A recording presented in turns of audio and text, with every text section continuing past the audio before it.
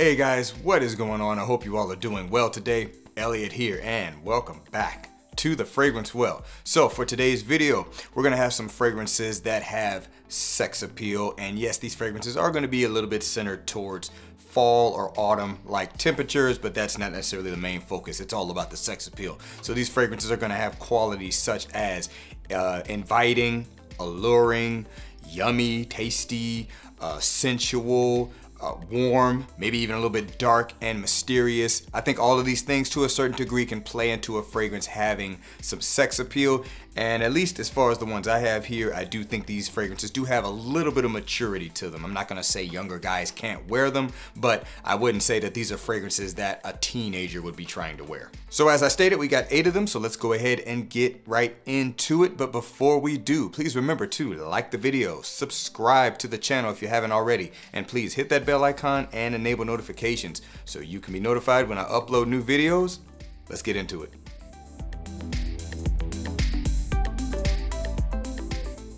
All right guys, first up is coming from Day 3 Fragrances. This is gonna be La Tacita De Cafe. Day 3 Fragrances, La Tacita De Cafe. So the qualities that this fragrance has is going to be, you could say yummy, you could say a little bit boozy as well. You could say it is warm and inviting, does have a spicy, ambery quality to it. And basically for me, what this fragrance smells like is spicy, boozy coffee with a, I could say a slight chocolatey vibe. I wouldn't say it goes full-blown chocolate-covered coffee, which I do like dark chocolate in my coffee sometimes, but that's for, another conversation. I know not everybody's into that, but listen, this is definitely gonna be just considered a boozy coffee kind of fragrance. I know there's a fragrance from Killian that has that quality. I always mix up which one it is, but I would not say that this is necessarily inspired by that. You could just say it's the same style of it, but I know that fragrance has some high sex appeal as well, but this fragrance has it in its own way. So if you like coffee fragrances that have that kind of sexy, warm, alluring nature to them, this might be a good one to check out. Once again, from Day 3 Fragrances, we've got La Tacita De Cafe. All right, next one is coming from Roja Parfums, and we have got Creation E. Roja Parfums Creation E. So this fragrance, I would say this one is alluring and mysterious. First off, just hats off to Roja Dove on this one because it basically has a cola vibe, pretty much kind of smells like cola and tobacco, and really what it is this culmination of a ton of spices and a ton of woody notes that basically make that cola accord, because cola in and of itself is not an ingredient, it's an accord. You use things to make it smell like that, and this fragrance has that. And then with that, at least to me, it basically smells like that and tobacco. And that's kind of the alluring and mysterious nature of this fragrance because it is different. Not everybody really likes this scent, and that is understandable. First time I smelled it, I was kind of on the fence about it, and then it dried down because I did test it on skin.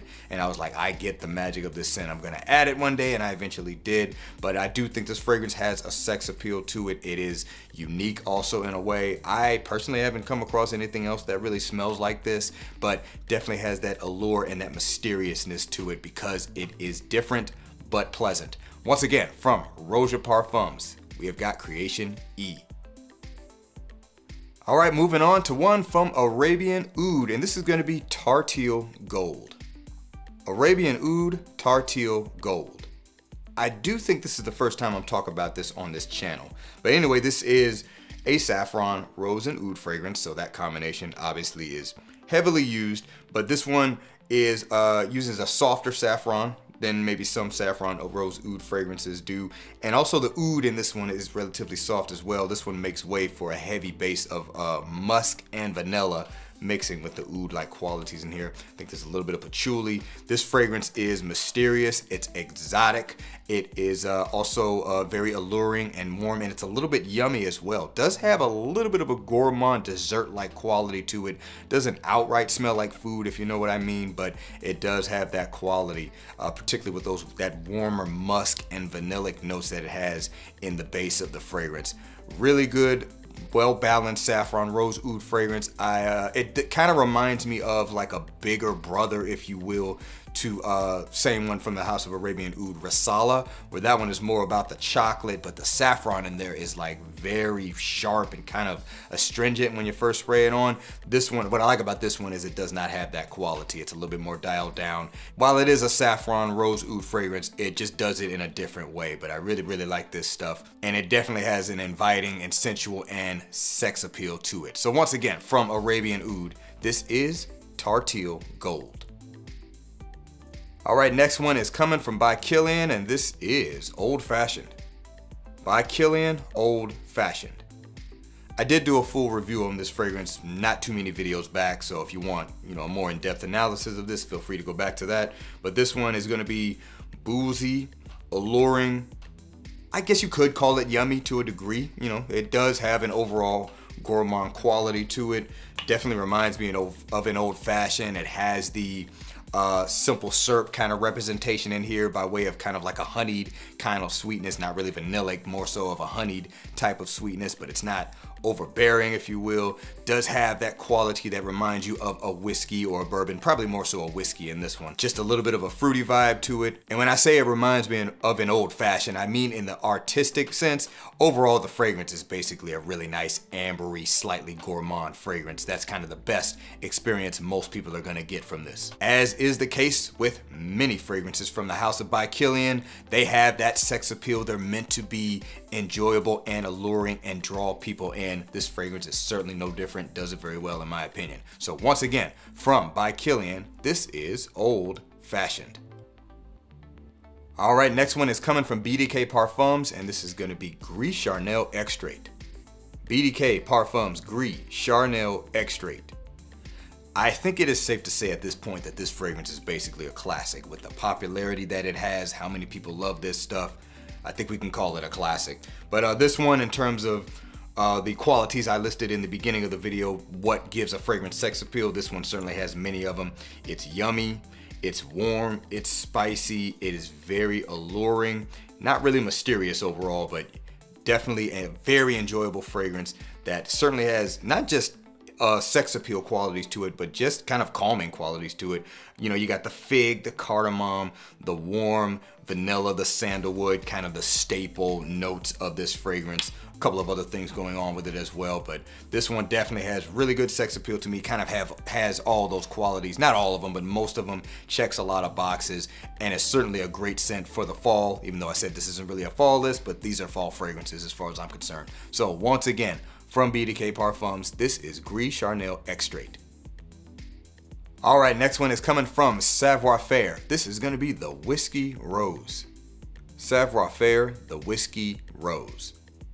As the name implies, this is drunken rose. I would say that this fragrance is mysterious, but not in a bad way. But I can't really give it any of those other qualities. It's not a warm fragrance. It's not necessarily inviting, but it doesn't push you off either. But yeah, it's mysterious because it's just different. At least that's how I experience it. Again, like I said, drunken rose. There's a little bit of a supple, leathery facet to it. Maybe slightly woody. I think there might be some oud-like notes in this. And it is very boozy, very whiskey style boozy. And it's like the rose petals have just been steeped into that booze. That's basically how I experience this fragrance. Awesome stuff. I haven't come across anything like this.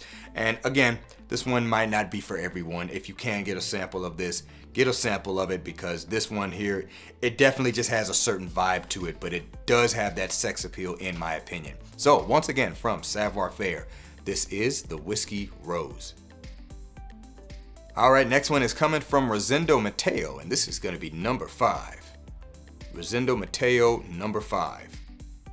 Most popular fragrance from the house for good reason. This one here is going to be, we would call this one alluring for sure.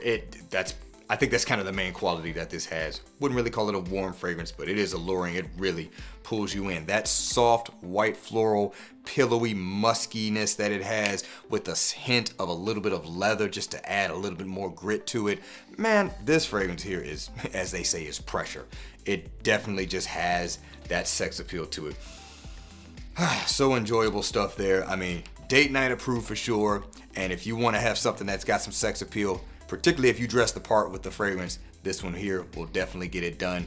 And now I will say this much, not 100% a fall fragrance, but I do think it has that quality that can kind of make it work a certain way in fall temps. So, you know, use it how you will, but definitely has sex appeal in my opinion. This is the whole point of this fragrance as far as I'm concerned, is to be sexy. So once again, from Rosendo Mateu, this is number 5.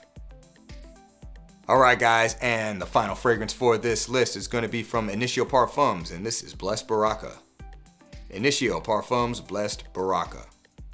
Let me give a quick shout out to Bowtie the fragrance guy. He is the one I first heard talk about this scent a couple of years back, and to this day this is still the only Initio I've owned. I do have my eyes on a couple other ones. I do want to grab them, but in all honesty, Initio as a house overall hadn't really captivated me, so I've kind of just wrote many of them off, but this would be the exception, at least up to this point. I would say this fragrance is sensual and alluring, a little bit warm and inviting because there is this kind of spicy quality to it. Basically, I've got white florals, really nice ambery scent overall, leaning a little bit more vanillic in nature, really nice sandalwood in this fragrance as well. It's relatively simple, but it does what it does in a very good way. Because of how sweet this fragrance is, most guys would definitely say this one is a little bit more centered towards cooler weather, so autumn approved. I know I said this isn't really an autumn list, but I do think this one kind of shines in that weather, but I have worn it in warm weather. All I know is when I wear this, it does have that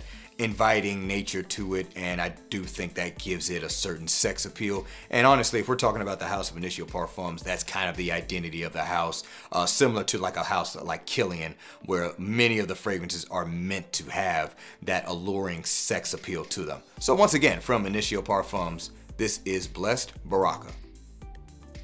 Alright guys, that is going to do it for this video. Please let me know down in the comments below, what do you think of the fragrances on this list, and what are some fragrances you would say have really good sex appeal, and they don't have to be fall or autumn centered, they can be anything. Just put what you want to put, because I'm looking forward to seeing what you guys have to say. So thanks again for watching all the way into the end. I really do appreciate you guys. Please remember to be well and smell well, and I'll see you in the next episode of The Fragrance Well. Have a good one.